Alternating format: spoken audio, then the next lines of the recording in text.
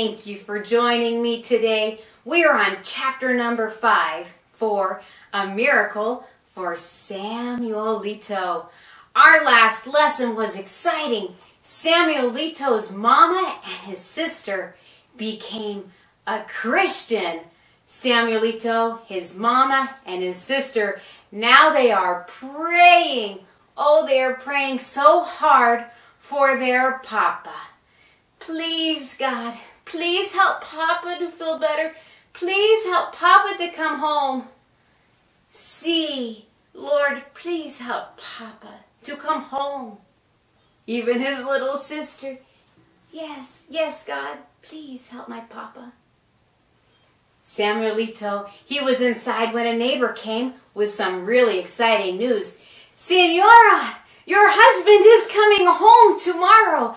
I just found out they're going to bring the ambulance to the bottom of the pathway, and we will bring him up on stretchers. Oh, we are so happy for you, Senora. Oh, sí, gracias. Thank you for telling me. Samuelito, we must get everything ready. Samuelito's mama, they didn't have a big house to clean, but she still wanted to make sure everything was ready, and they talked all about how they couldn't wait to see Papa. Samuelito's mama, she made sure the floors were swept and everything was ready to go, and she even had the coffee going so that when Papa came, she would be able to give some coffee to those who brought her husband up. Later, the next day, oh, it seemed like it took forever for Samuelito's mama and for him and his sister. Oh, but they'd heard, Senora, the ambulance is here. We are bringing him up on the stretcher soon.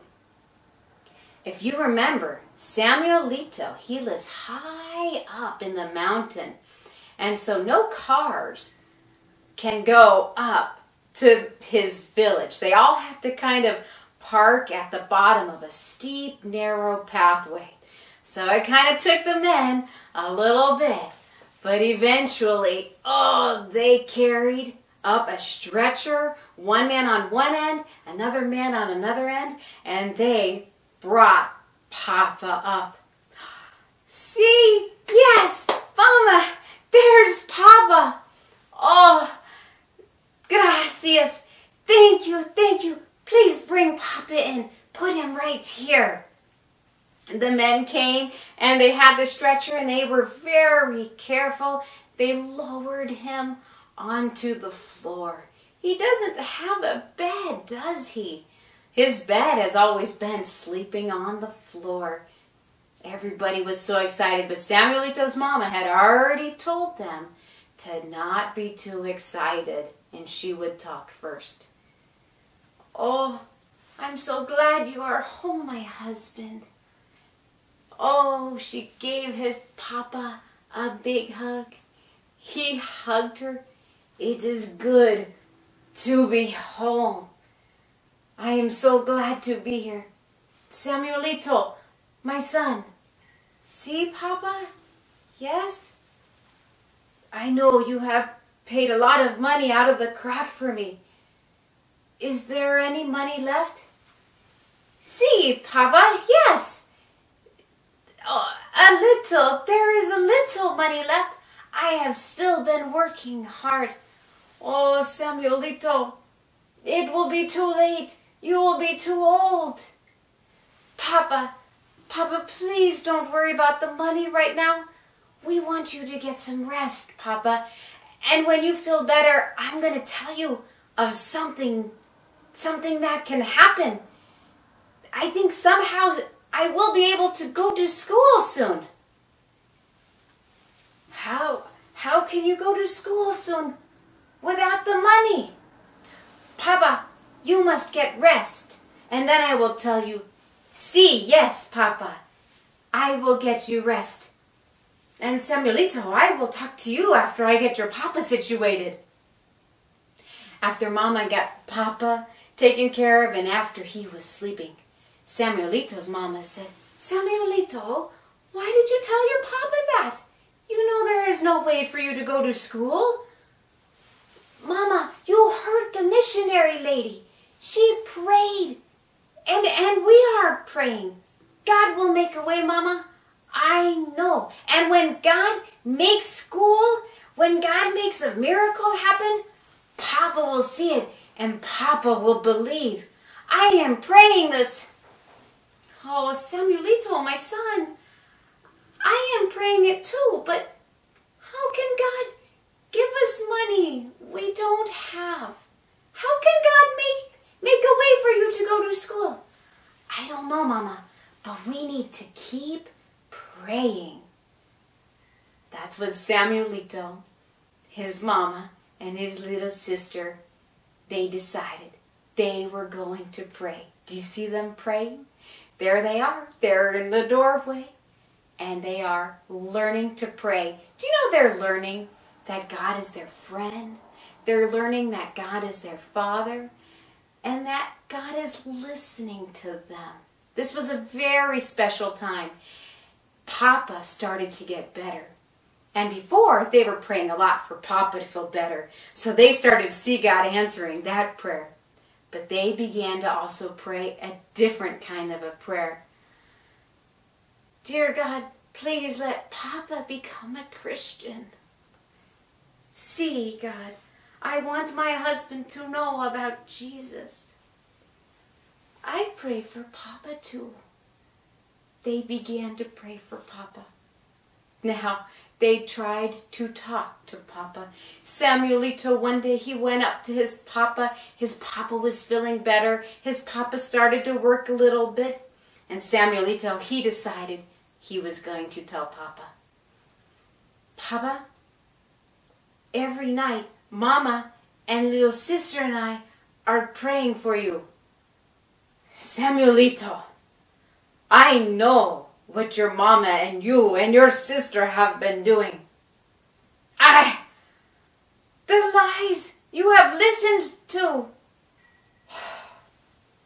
I do not want to hear any of what you have to say, Samuelito.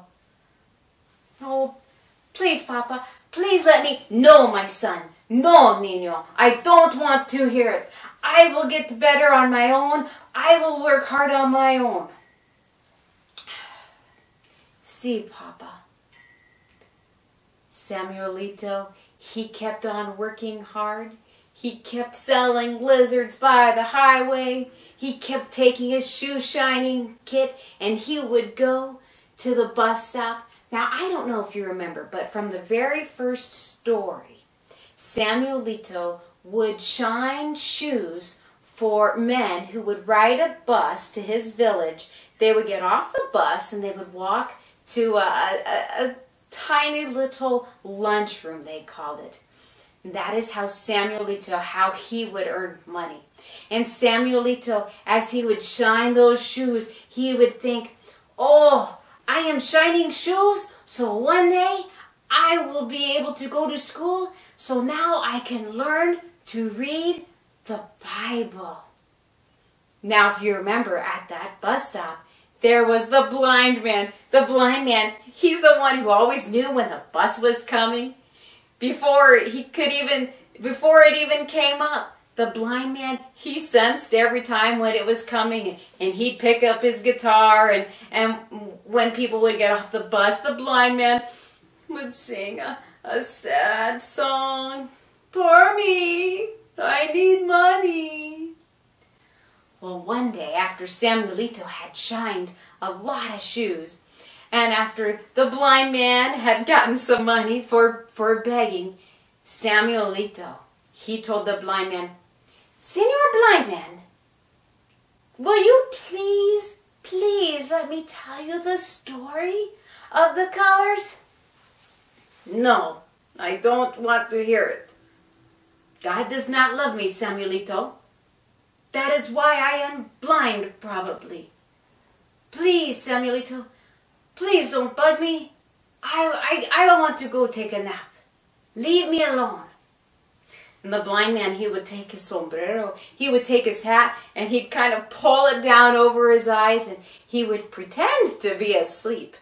But the blind man, he would be thinking, is this true? would I be able to see heaven like the boy Samuelito says? Samuelito, tell me the story again. See, Senor Blind Man. Samuelito, he went through the wordless book. Yep, he went through the colors. Yellow, black, red, and white. And Samuelito said, Senor Blind Man, I know you can't see the colors on the page, but you trust me. And if you believe me and trust me, can you try a little bit to believe and trust God? Samuelito, I am tired. I do not want to hear the story anymore. Oh, he'd pull the sombrero over his eyes, and he'd pretend to go to sleep like he always did, but he still kept thinking. And then one day, the blind man, after he had heard the story again, the blind man said, Samuelito, I can't explain it, but I believe.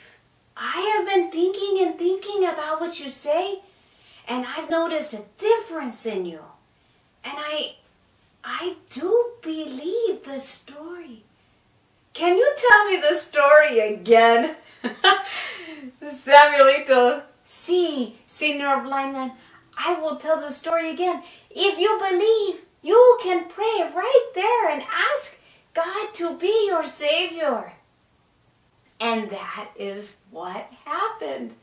The blind man, he listened to the story again, and the blind man in his heart, he believed in Jesus, called on him to be his Savior. He became a Christian. Now the blind man, he became excited to know that even though he couldn't see while he lived here on earth, that when he died, he would go to heaven. And up in heaven, he would be able to see. And this brought an encouragement and an excitement to the blind man's heart. And so now they were able to talk about other things. Samuelito and the blind man, one day they were there and they were at the bus stop, and the blind man picked up his guitar. And Samuelito thought, oh, see, the bus is coming. And Samuelito saw, poof, a big cloud of smoke. And then the bus pulled up. And the men were getting off the bus. But something was different this time. Samuelito, he didn't quite know what. But he grabbed his shoe shining kit. He put his smile on his face. He walked over to where the men were. Shine, mister? I shine your shoes. Make them look so good. No thank you, son. Hey, we got a lot to do. Hey, you guys, we still got a lot that we got to talk about. Yeah, I know. I have some questions too. Hey, let's go in that lunchroom and let's talk a little bit more. Samuelito watched this whole big group of guys just go into the lunchroom. What were all these men doing here? Some of them, he knew that they were foreigners. Some of them, he knew that they were probably from Mexico City, the way that they were dressed.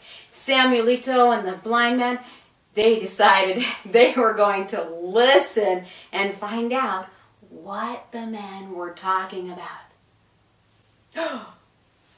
Senor Blind Man, do you hear this? Shh, Samuelito, let me listen.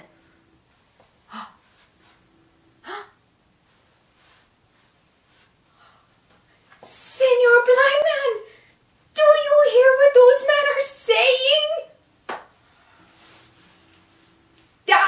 Did I hear that right? See, Samuelito, I can't believe it. I heard it with my own ears, and you know I have very good hearing. My eyesight may not be good, but my hearing is very good. Oh, Senor Blind Man, I am so excited. This news. Oh, I must go home right away and tell my whole family what I have just heard. I'll see you later, Senor Blind Man. Whoa, Samuelito,